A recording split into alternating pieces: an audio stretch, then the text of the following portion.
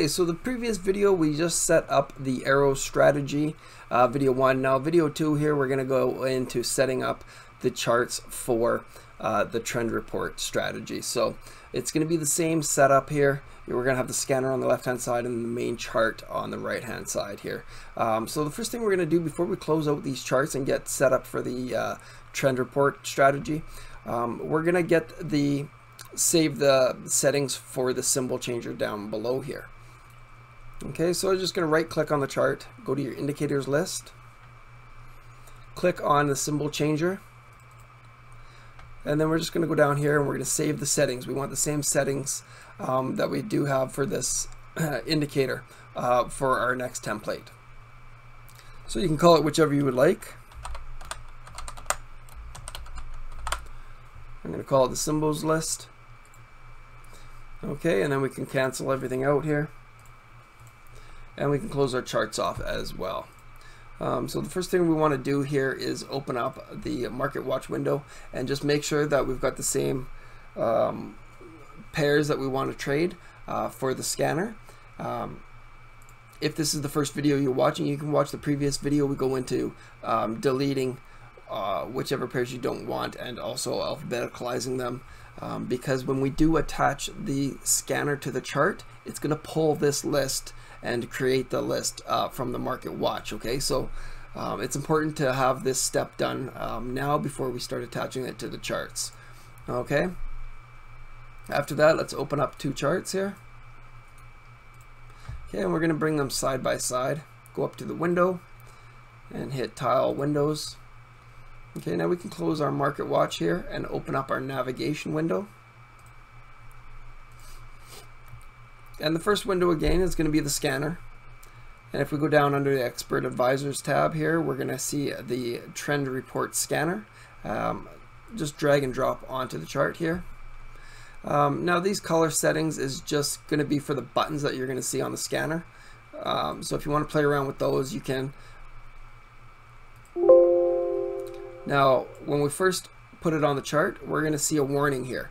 Please double check that the instruments in your Market Watch window.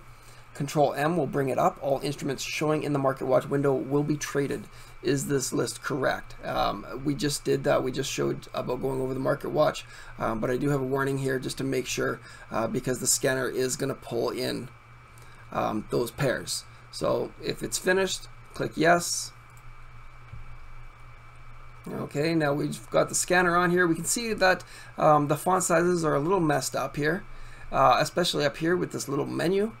It's very small, so we're just going to simply go up top here and glide over this little symbol here. It's going to say Open Menu, so click on that. Okay, we can drag it over to the side here. And you can see, yeah, our font settings a little messed up. And also, depending on your computer resolution, your font sizes may be really large or very, very small, whichever. But we can see we've got some really small ones here. So we're just going to adjust this properly. It's set to 2 at the moment, so let's just click it and get her put up to a spot that we want. So for my computer, 10 is a good setting. Some people might have seen it like this, up at a 14, where it's off the charts here. And then you just adjust your font size so that it looks good for your computer here. Okay, now we can close this off. We'll go into these a little bit more detail in upcoming videos. But we can close this off, and now our scanner looks pretty good. Let's just bring this window in here a bit and expand our main window. Okay, we can close out the navigation sidebar. And now we've got it somewhat set up. Let's just go up into our templates here, and we're going to go to the UFX YouTube Live.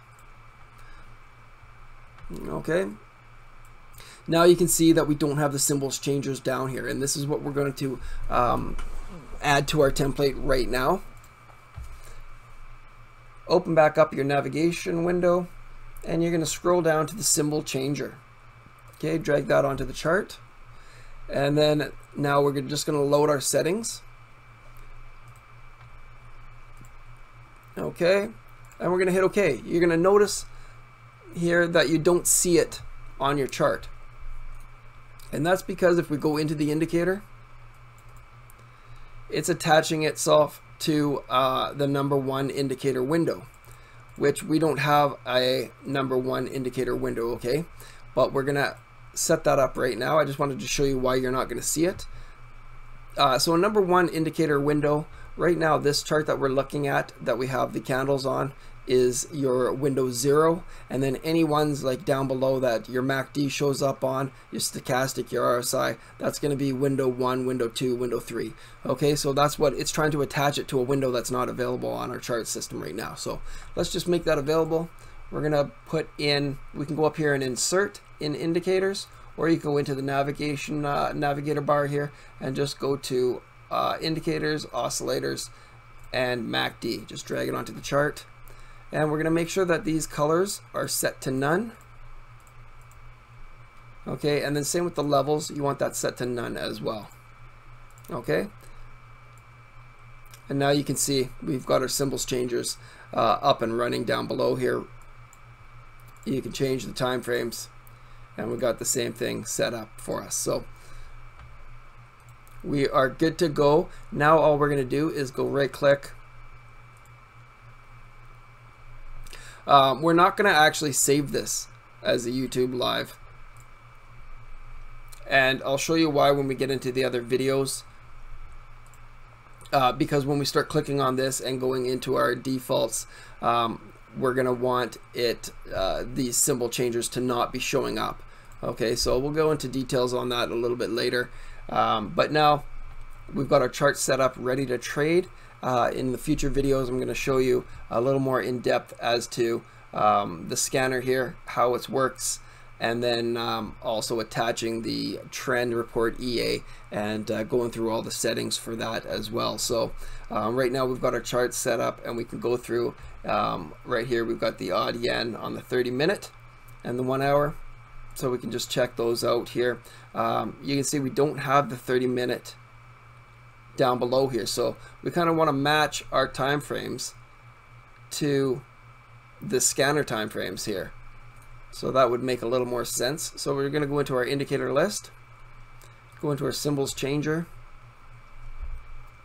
and we're going to go where it says manually select time frames by the trader. We're just going to adjust these. You can see these ones that are in here right now is the D1, H4, M15, and M5. So let's take out this M5 and put in the 30,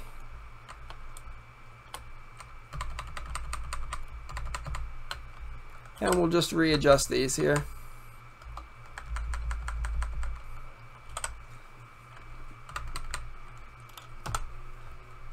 And we can take out the daily so that we've got it matching our scanner here, the H4, the H1, the M30, and the M15. Okay, now we can just save that to our list. Okay, and then hit OK, close, and here we have our 4 hour, 1 hour, 30, and the 15. So now we're good to go with the scanner. So we can look at the odd yen, 30, and the 1 hour, and we've got a trade coming off of this. We can decide right away quickly if we want to open up that chart and put the EA onto it and let that trade for us. So very simple to go through. And that is it for our settings. I will go into more detail in the future videos, getting into the strategies, but also going into the settings, especially the settings on the trend report EA. There's quite a few within it there, so we'll get started on those in the upcoming videos. Talk to you guys in a bit.